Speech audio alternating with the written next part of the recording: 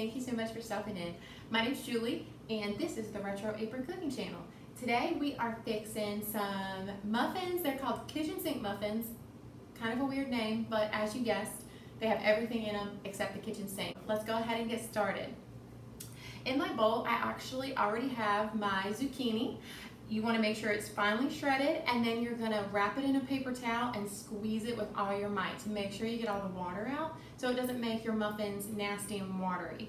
I've already done that and mashed it with one very ripe banana, so that's already mashed together.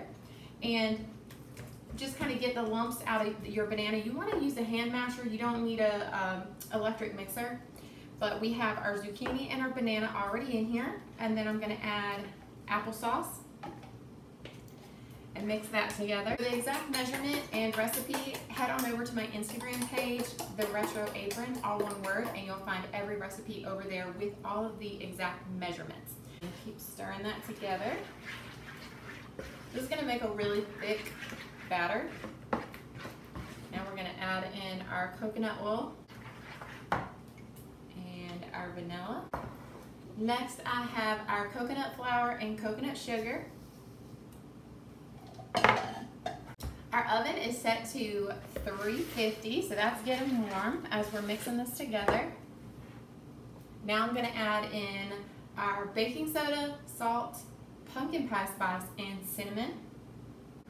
And last but not least, our walnuts and dark chocolate chips.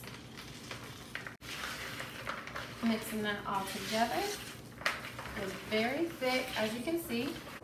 I already have my cupcake pan lined with the little papers, and I know you don't have to, but I'm going to go ahead and just spray those just a little bit so these muffins don't stick. All right, let's keep it in here.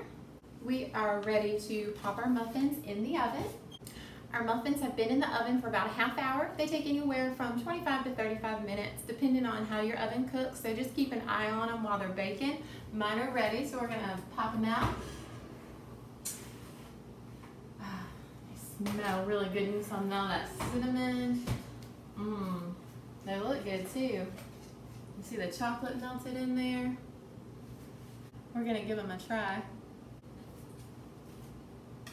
All right. The moment of truth. Very excited about this. If you can't tell by now, I love food and I get really excited about the most simple things. But muffins are something worth being excited about, right? Breakfast muffins, dessert muffins. You could put a little bit of cream cheese on this, maybe mix some cream cheese and honey together and smear on that. So many good ideas. That's really good. Oh, that chocolate. There you have it. Very easy muffins to make. Muffins you don't have to feel guilty about. Grab it and go. You can store them in the freezer. If you make a big batch, you could just take them out as needed. So many good ideas. Thank y'all so much for stopping in, and I'll see you next time.